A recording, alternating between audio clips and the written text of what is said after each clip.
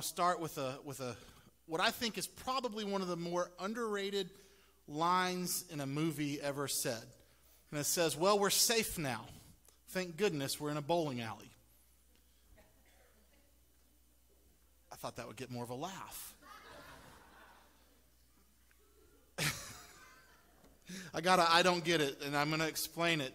Bowling alleys today are not real safe, and when we think about it. If you've been to a bowling alley, it's kind of and if you love to bowl, I apologize if I'm offending you right now, but they can be kind of seedy and a little dark and shady and not the most comforting place to be. But in this movie, when it was mentioned, we're safe now, thank goodness we're in a bowling alley, it was in a time that was in the past when bowling alleys might be the safe place. It's where a family would go on a Friday night and not have to worry about the ways of the world infiltrating. It was a good place for them to go. It actually comes from the 1998 film Pleasantville. And I've mentioned Pleasantville quite a bit since I've been here because, in a way, Mason is Pleasantville. We live a little behind the times in a lot of ways, and that's a good thing. There's some good things that come from that. But in this movie, this 1998 movie, Pleasantville, it's a story that centers on two siblings who they wind up trapped in a 1950s TV show. They live in 1998, and somehow, through the magic of movies, they end up inside a 1950s television show, a black and white television show, set in a small Midwest town called Pleasantville, where residents are seemingly perfect. Everything is okay with their life. Everything is good. Nothing can go wrong. It's a fantasy. It's a black and white fantasy world. The two siblings, played by Tobey Maguire and Reese Witherspoon, have lived life in the 90s, a far cry from this 1950s existence of Pleasantville. You can see on the screen the clothing and things like that. But over the course of the film, as the siblings' influence begins to impact others, people begin to wonder what is outside of Pleasantville. Is there more to this life than what is being offered? What's beyond the city limits? And slowly, as people experience this awakening, their lives move from black and white and into color. Their lives begin to move from a safe context to one of danger, one of excitement, one of full living. Now, he continues in that quote when he says, "Well, we're safe for now. Thank goodness we're in a bowling alley." We have to realize that he has a hard time. He is not able, the man that makes this quote, is able to move from the black and white into this new adventure. Because he continues in his quote and he says, after he says, "We're safe now, thank goodness we're in a bowling alley, but if George here doesn't get his dinner, any one of us could be next. It could be you, Gus, or you, Roy, or even you, Ralph. That is real rain out there, gentlemen." And he's picturing, he's encapsulating this world that does not exist. It's a fake world that is so protected and so safe and so secure that they can hide in a bowling alley and know that when they come home, the wife is going to have cooked dinner and it's always going to be there at the same time, in the same manner, and everything is going to be perfect the way it's always been, the way they expect it to be. But as the movie progresses, those who had lived a normal, safe life begin to turn against those who are finding something new, finding something different. They begin to ridicule them, they harass them, they harm them. Riots were instigated, and the town's soda shop was set on fire, and this world known as Pleasantville was in turmoil. People were changing. People were finding something bigger and greater than themselves. And those that could not or would not open themselves up to it revolted. Well, hit the rewind button some 2,000 years ago, and we find a similar situation. Religion is prevalent and pervasive throughout this city. It's a legalistic, ritualistic religion. People are bound by the law, and if they followed the law, then they were living a safe life. They were living a good life, a wholesome life. But it was one that was comfortable but mundane. There was no sense of adventure. There was no looking to see what's out there. Along comes this character, this man claiming to be the Messiah, the Son of God. He teaches of a life that is different, one that is not of this world, a kingdom unlike any other. And as he teaches, his actions match his words, and they're countercultural, and he upends the legalism of the law. He changes things. He challenges conventional thinking, and he begins to stretch people in ways they never thought possible. And over time, he gains many followers because there's just something different about this man they call Jesus. Something that drew people to him, something that they gave up everything they had to follow him. Gave up careers, possessions, homes, families, reputations to follow Jesus. And so this movement begins to grow, and as more and more people begin to experience the freedom that Jesus is teaching, it begins to cause dissension among the Jewish leaders. Now think about this. You're a leader of your religion. You have power, you have prestige, you have status in the community. And in the time of Jesus, the Jewish leaders had status in Jerusalem with the Roman Empire, with the Roman government. And so when they are starting to see this is threatening them, they begin to grumble and murmur, and they start to say things like, that's not how it's supposed to be done. That's not how we've ever done it before. And so their discontent continues to grow because they're intimidated by this man proclaiming to be Messiah, the one performing miracles and signs and wonders, wasn't doing it the way they thought it should be done. He was bringing color to a black and white world. Now some, such as Nicodemus, took a more calculated approach. And they actually went and spent time with Jesus to learn more about him and his teachings. They wanted to explore. They wanted to know. They wanted to see what caused people to do this. And so they spent time with him and asked him questions and learned from him. But others were so staunch in their ways, they quickly turned against him and began to seek ways to discredit him. They began to slow down the changing religious culture, trying to stop his movement. But every time they tried to trick him or catch him or trap him into violating the law, he had an answer. And here's the key. Every time he had an answer to their attacks on him, he did not sin. He did not deceive. He spoke the words from the Father, and he recited the same Old Testament scripture that they have studied their whole lives.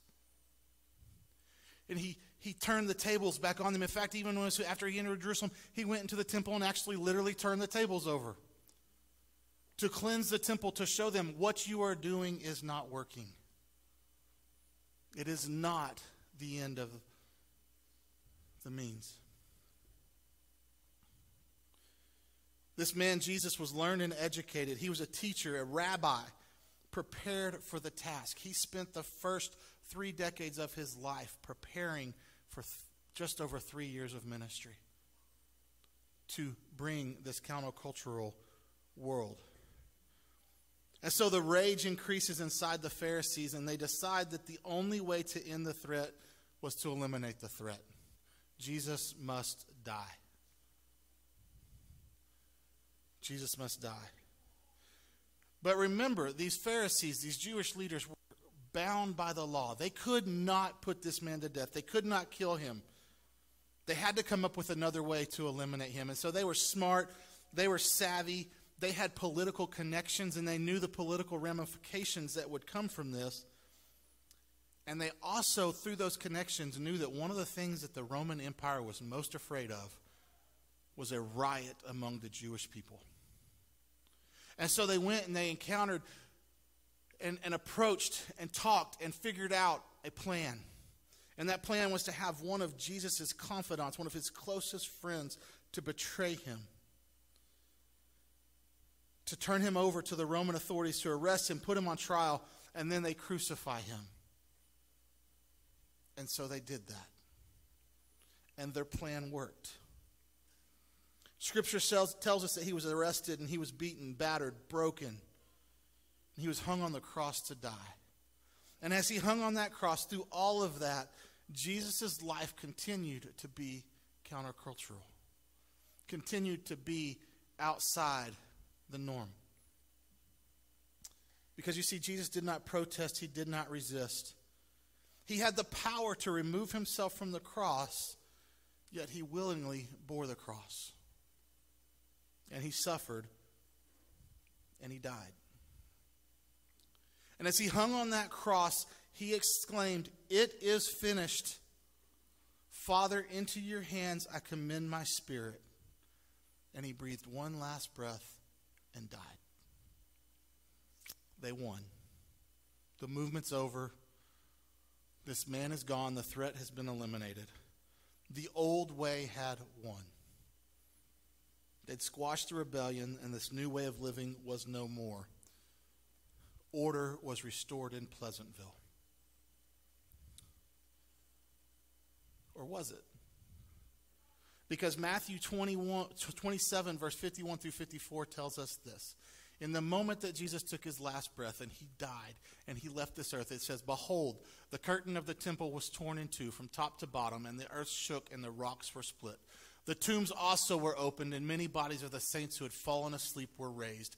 And coming out of the tombs after his resurrection, they went into the holy city, and many appeared to many.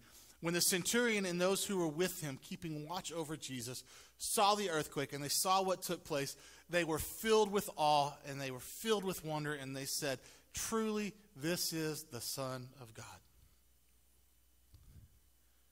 See, the cross is an important thing, because Jesus had to die. And I don't want you to miss that. Jesus had to die. But when he died, we learned several things. Several things that show us who he really was. And the first thing that happens is when Jesus breathes that last breath and he dies, the curtain, the veil is torn in two. And it's torn from top to bottom. And up until this point, in order for a person to have a relationship with God, to have communion with God, they had to go through an intermediary. They had to go through the high priest. And so the high priest is the only one that could go behind this curtain, kind of a Wizard of Oz type deal. Had to go behind this curtain, and he communed and he conversed with God on behalf of the people. That was the only way. But by Jesus dying on the cross, a new way was opened up. And when the veil is torn in two, it showed that there is now no more barrier to getting to God. You can go to God. The second thing that happens there is a great earthquake. There's a great earthquake. And Scripture tells us in Luke 19:40, the Pharisees try to tell Jesus to rebuke his disciples, and Jesus answers this. He says, "I tell you, if these were silent, the very stones would cry out." As Jesus dies, the rocks cry out. And the rocks are crying out that the law is done. Death has been defeated because the Messiah has come and fulfilled his purpose. The rocks are crying out. And think about, as our world begins to go further and further away from God, we hear more and more about earthquakes all around the world. Are the rocks crying out? The third thing, and this is something that just really resonated with me this week, and I don't know why. Dead people rose from the dead.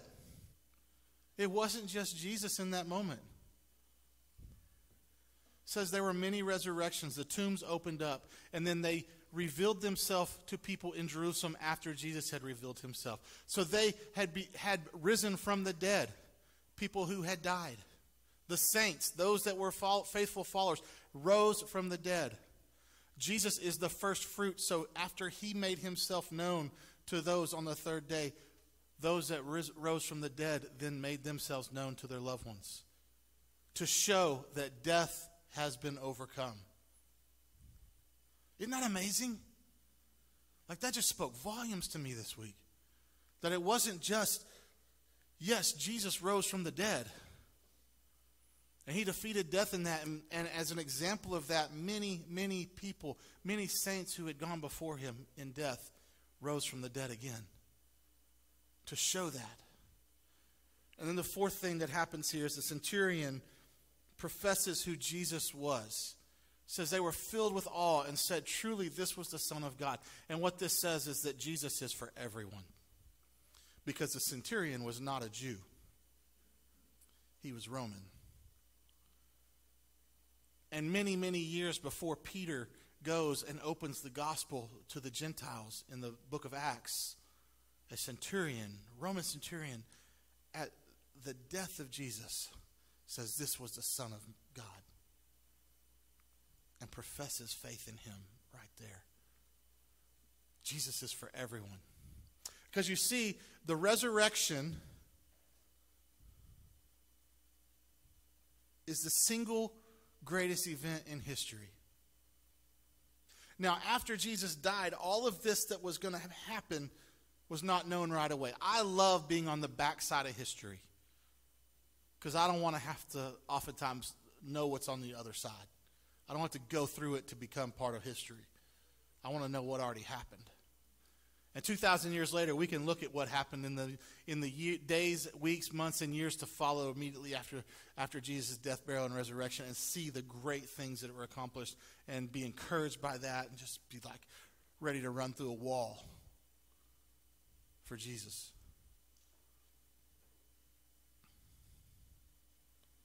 But these people, when Jesus is taken and buried in a tomb, his followers are grieving. They're grieving the loss of a loved one, the loss of a movement, a hope, their new life. 3 days later, the women head to the tomb. And they're going to the tomb with perfumes for the purpose of preparing Jesus' body for his final burial. They're hoping to finish preparing him so that they can say their last goodbyes and close the tomb and move on with their lives. Sad, lost, hopeless. But these women get to the tomb, and when they get there, they see an angel who bright white clothing telling them, the man that you seek is not here. He's risen. Now, Scripture tells us that there was an earthquake and an angel came down and rolled the stone away. And in that moment, the guards, the Roman guards, fell to the ground like they were dead. And these women hear this message and they are just totally blown away. The angel gives them the message and says, now go quickly, run to your people. Run to the disciples, the other followers of Jesus, and tell them what you have seen. And they do. And I can just imagine they're like tripping over each other, like who's going to be the first one to tell them? How can I take a shortcut to get there so I can win the race?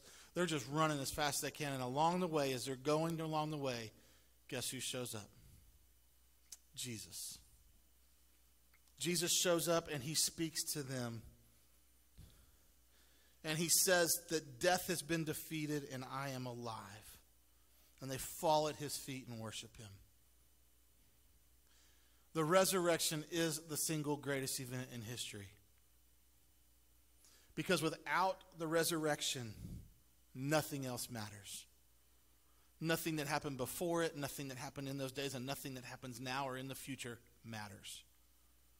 Because of the resurrection. Because the resurrection does this. The resurrection proves that Jesus is God's Son. John 10:17-18 tells us that when he raises from the dead, it is proof that God's will is being carried out. It verifies that Scripture is truth because Jesus' death, burial, and resurrection was prophesied all throughout the Old Testament Scriptures.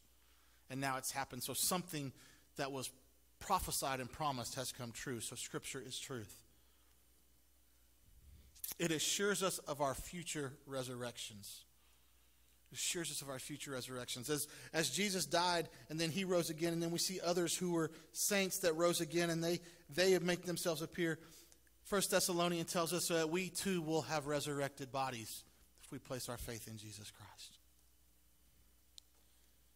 Acts 17:31 tells us that The resurrection is a proof of a future judgment, because he has now cleansed us of our sins, and now he is going forward for us, and there will be a future judgment for those that believe in him and those that do not. Hebrews 7:23 tells us that it is the basis for his heavenly priesthood, for his anointing, his divinity, his rising to his purpose and place in this world. Romans 6:4 tells us that the resurrection gives us power for Christian living. 1 Peter 3:5 says that it assures our future inheritance. And this is where I want to land for just a few minutes today, is that the resurrection paves the way for what we find in Revelation chapter 21. It says, "Then I saw a new heaven and a new earth. For the first heaven and the first earth had passed away, and the sea was no more.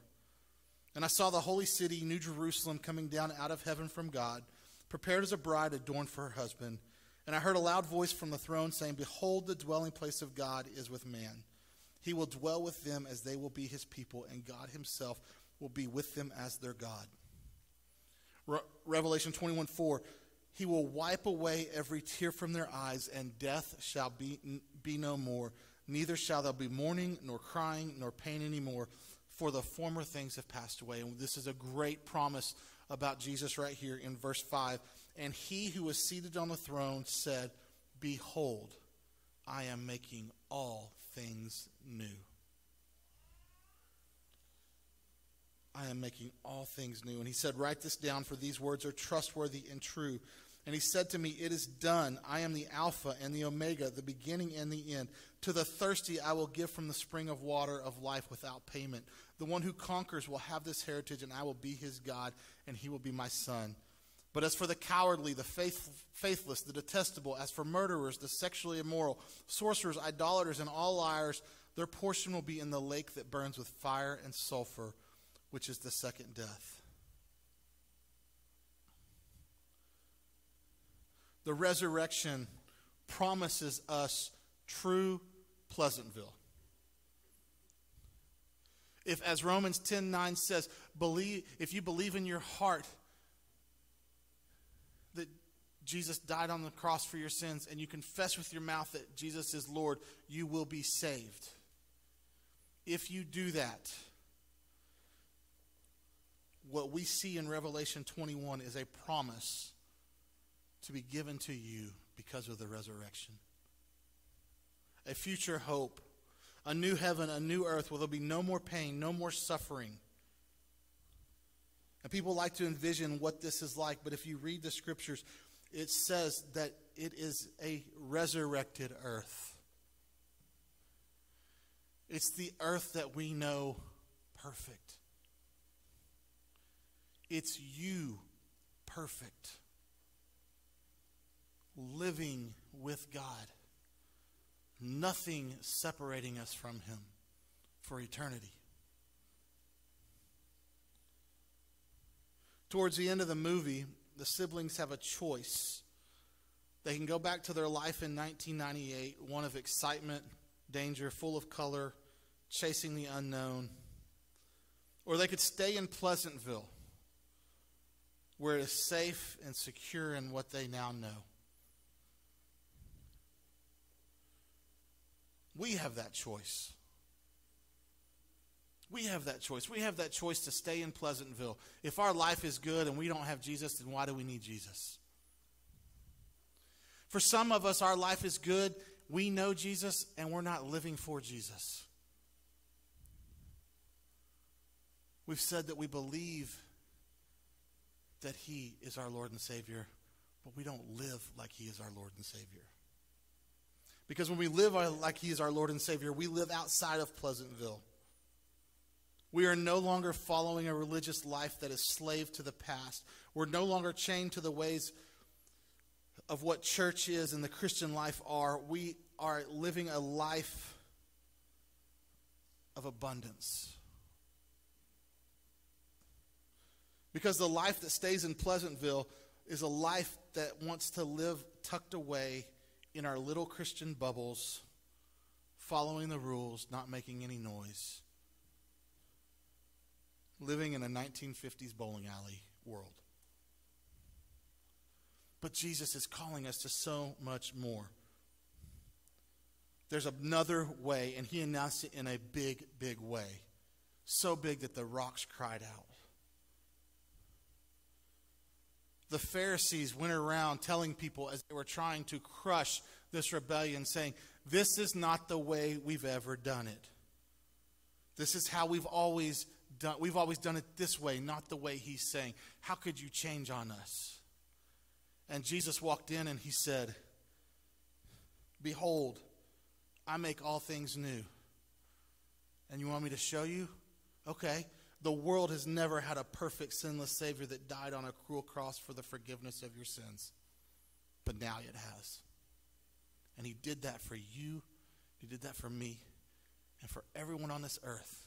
If you put your faith in him, if you believe with your heart and profess with your mouth, you will be saved. Jesus said, I'm going to change everything. I'm going to change the world with one singular act. I'm going to go to the cross. And I'm going to suffer and I'm going to die. And then I'm going to rise again. And 2,000 years from now, there's going to be a group of people in Mason, Texas that are celebrating that. As they celebrate all across the world because they know that I win. God wins in the end, and God has the ability in Revelation 21 to bring a new heaven and a new earth.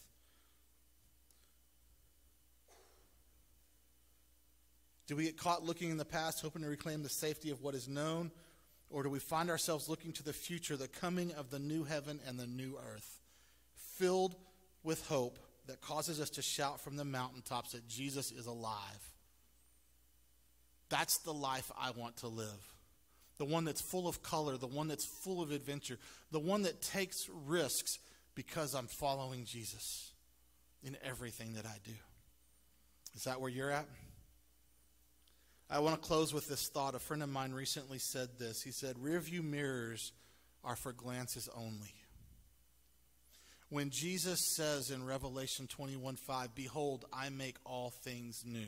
And Scripture tells us that when you accept Jesus as your Lord and Savior, you are a new creation. The old has gone and the new has come. That is Jesus doing a work in you, which means, yes, we can glance back at what we once were, but now we can look forward at what we're going to become.